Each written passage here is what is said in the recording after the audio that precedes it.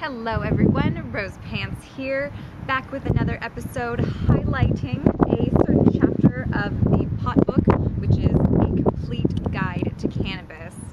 This chapter in specific this week that we're doing is chapter 8, starting on page 73, and it is Cannabis Laws in the United States.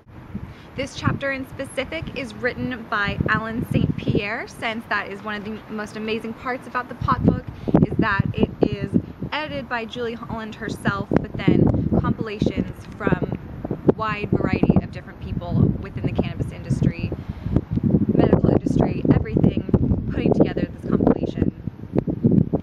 So Alan St. Pierre is the director of NORML, and this chapter discussing cannabis laws in the United States does preface in bold that this chapter in specific was updated May 14th, 2010, and that from here forward you should reference norml.org for ongoing updates to cannabis laws specifically in the United States. Even before getting into specific laws, our government data indicates that nearly 30 million citizens smoke cannabis annually, and throughout recent history, cannabis has been one of what they call it ranks as the top 5 domestic cash crops in the United States. So even with it being federally illegal, people are still using it in massive amounts, and it is a huge cash crop. Unfortunately, at this moment, we do kind of have a patchwork system for cannabis laws. It's going to differentiate between city, state, and federal law. There's going to be 3 different levels that you kind of have to pay attention to. On page 73, he mentions whether an individual caught by law enforcement with a small amount of cannabis will be treated lightly with a small civil fine or arrested and pulled into the criminal justice system. It depends largely upon one factor. Can you guess? Geography. This chapter in specific utilizes a great example of the different cannabis laws and how much they differentiate between each other, where it's a situation where if someone were to take a cross-country road trip starting from Portland, Maine, and then driving all the way across the United States and ending in Portland, Oregon.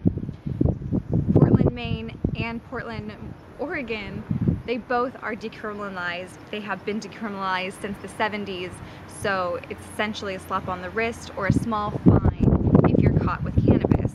However, if you are driving across country, you are going to be passing through a few states that have very, very harsh cannabis laws in comparison. And so, I mean, in this example specifically, you're going to be passing through Indiana, Iowa, Kansas, Utah, South Dakota, or Idaho, and cannabis possessing criminals would be readily arrested and prosecuted and face potential incarceration of up to 2 years.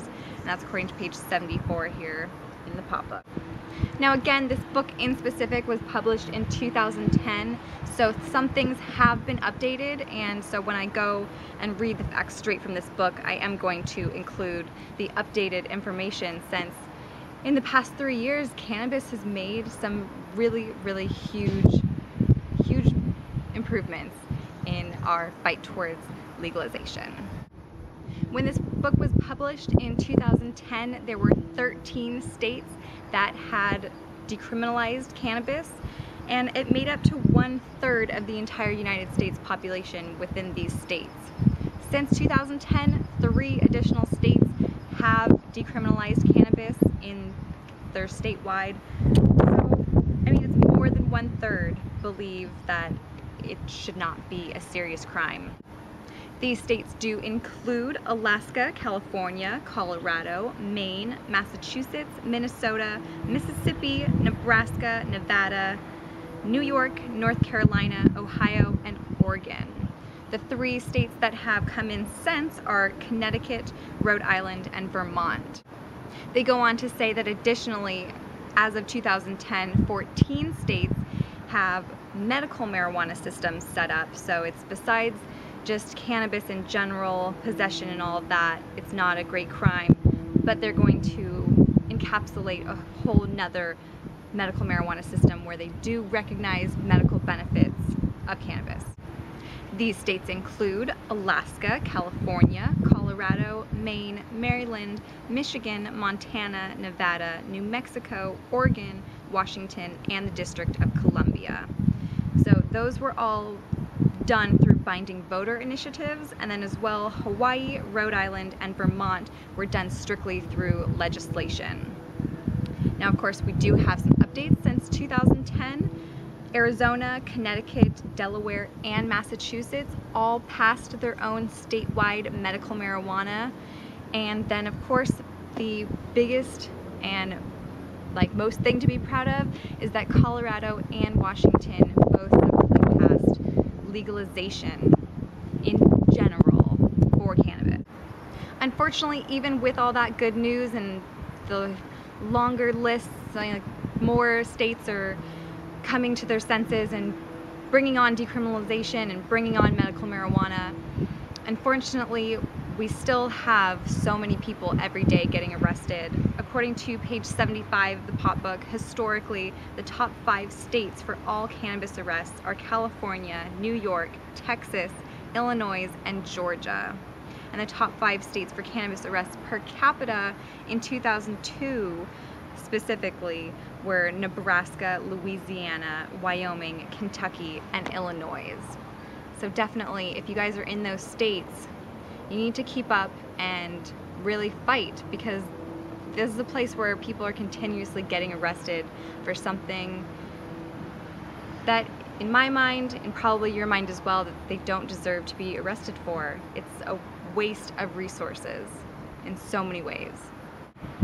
Speaking of a waste of resources, again on page 75, a 2005 economics paper by a Harvard professor, Jeffrey Miron, indicates that the federal and state governments annually spend $8 billion trying to enforce cannabis prohibition laws in the United States. I don't know if you caught that, so I'll say it again. 8 billion with a B. Like, they're not spending millions of dollars on trying to keep cannabis under wraps and keep up this charade of reefer madness. They are taking it to the extreme and spending billions of dollars on this. The wonderful part about this chapter of the Pot Book, chapter 8, discussing cannabis laws in the United States, is that it does go through individually each state, starting with Alabama and ending with Wyoming. It gives you the specific cannabis laws and if it's decriminalized, if it's a medical marijuana state, and what all the penalties and fines and how they're defined. So unfortunately, I don't have the time to go through every state specifically. That would just make this video way too long. But regardless, we are all under the umbrella federal government and their laws, regardless of state decriminalization or medical marijuana systems. The federal law is the one that trumps everything. So I am going to discuss that in general because it affects us all. On page 86, it says that possession of marijuana is punishable by up to 1 year in jail and a minimum fine of $1,000 for a first conviction. So that's just straight up possession. Like, you get caught smoking by a cop, they come up to you, and they're going to want to prosecute you in some way. There are going to be harsher laws revolving around the distribution of cannabis.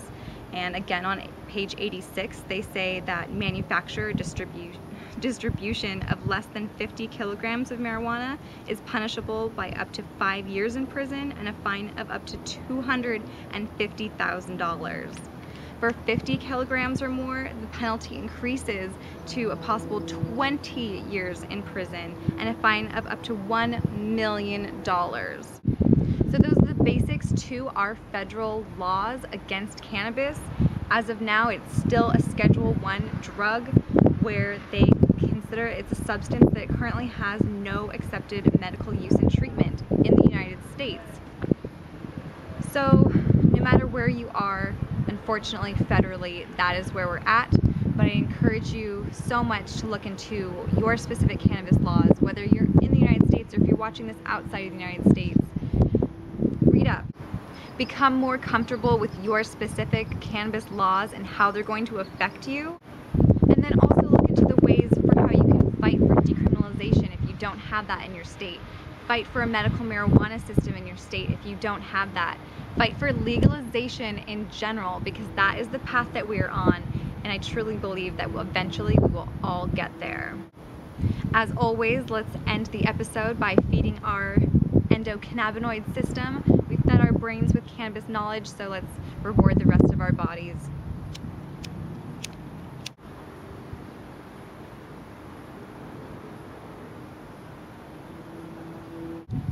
Join me next week where I'm going to be discussing chapter 9 of the pot book, rounding out part 1 of this incredible compilation. Part 1 is the overview of cannabis, so chapter 9 is going to be on ending prohibition.